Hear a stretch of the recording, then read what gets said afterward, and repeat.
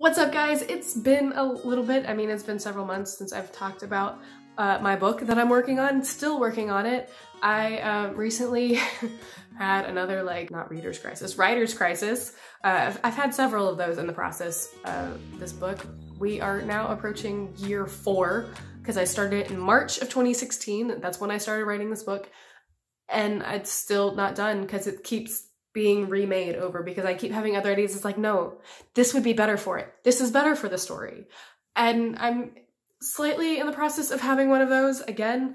But this one I don't think is going to actually drastically change anything other than I just have to go back and adjust people's ages. Cause I'm just wondering if I have my characters at the best age for this to be happening, or if I need to adjust that because what they're dealing with is more of things that I dealt with at a different age. But at the same time, people deal with things at different ages, and not everyone's going to deal with the exact same problem at the exact same age. You think that's how it would go, but that's not how life goes. Life has its own plans. That's some of the thoughts that I'm having about where I'm at with this book. But I am determined, putting it in a recorded format, and it's going to be posted on the internet, so I really should probably actually adhere to it.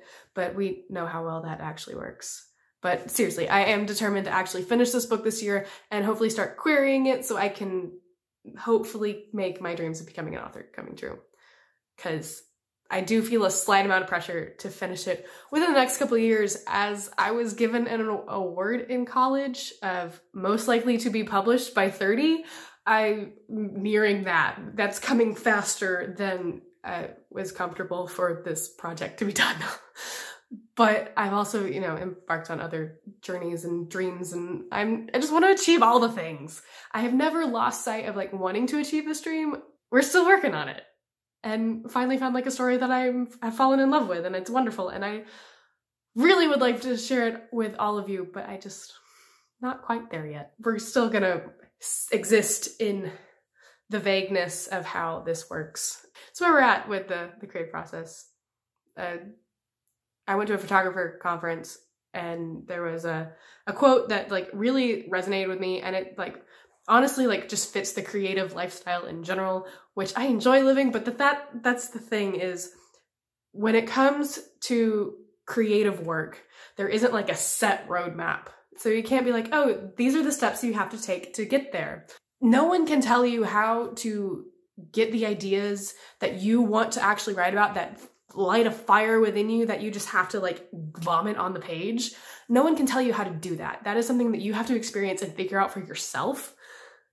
And that was a several-year journey for me of finding the story that I want, because I've been trying to write stories for years. I did my first NaNoWriMo in 2009, and I have participated in every single one since then, and never actually been fully successful, never reached 50,000 words.